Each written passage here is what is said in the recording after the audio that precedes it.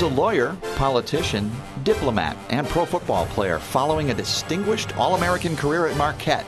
LaVern Dilweg is among the most accomplished athletes in the university's illustrious history.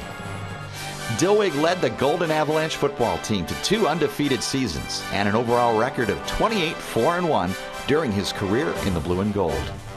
The Milwaukee native also played center for the basketball team and threw shot put for the track and field squad.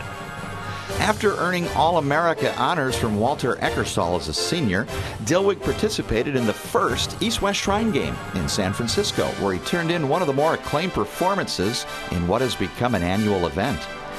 Dilweg finished his law degree from Marquette while playing professionally for the Milwaukee Badgers of the NFL in 1926.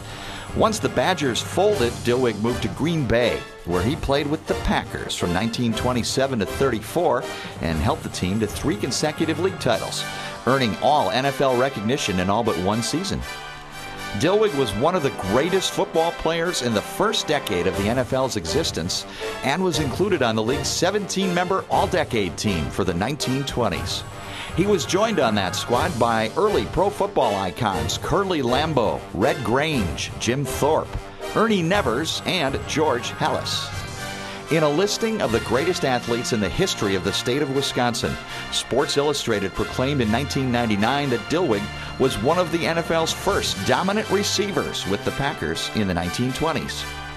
Dilweg also served as a United States Congressman and was appointed to the U.S. Foreign Claims Commission by President John F. Kennedy in 1961.